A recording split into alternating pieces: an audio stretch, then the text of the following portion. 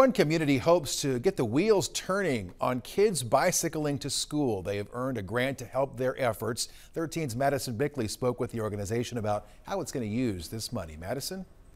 Yeah, David, the Topeka Community Cycle Project received a KDOT Safe Route to School grant. They said they'll use the $1,500 to purchase custom-made shirts for the kids to encourage them to bike to school.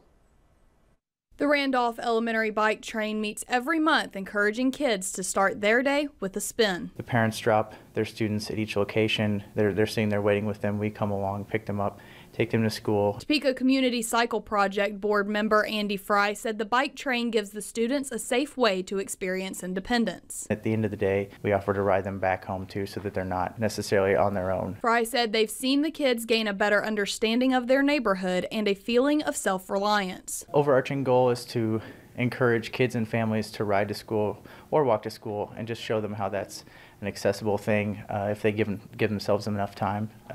And so we're trying to show a safe way to do that on a monthly basis throughout the year, and just kind of demonstrate that it's not just a certain season that you can do this, you can do it most of the year. The success of the program got the wheels turning on how to encourage more students to take part. The Cycle Project applied for and won a Kansas Department of Transportation grant. They plan to use it to create special t-shirts for the student cyclists, empowering them to feel ownership in the monthly rides. We're very excited.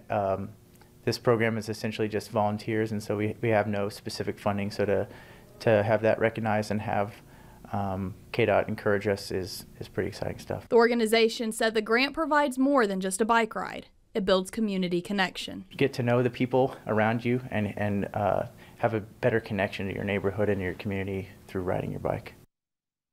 The Topeka Community Cycle Project gives you a chance to earn a free bicycle by volunteering with them for 2 hours. We have information on how to find them on WIBW.com.